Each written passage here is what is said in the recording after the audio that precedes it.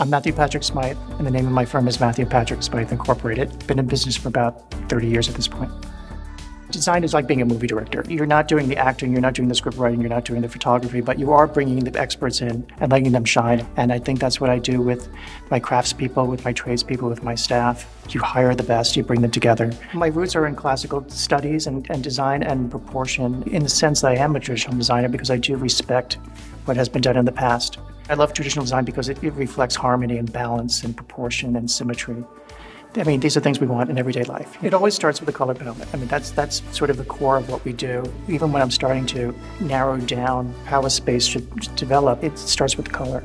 Paint is probably 80% of every project we work on. I love paint, I love color. I'm not afraid of using too much paint. It's so important to keep an eye on the big picture. It's not about a certain elevation, it's not about an Instagram shot, it's about flow. And I think that's part that's missing these days. It's about one room connecting to the other.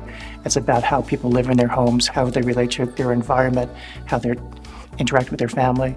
Well, every time you walk into a client's house, it's always a little tricky because you want to get it right, you want them to be happy. But you know, if you have a good communication with them and an open dialogue, I think it falls into place.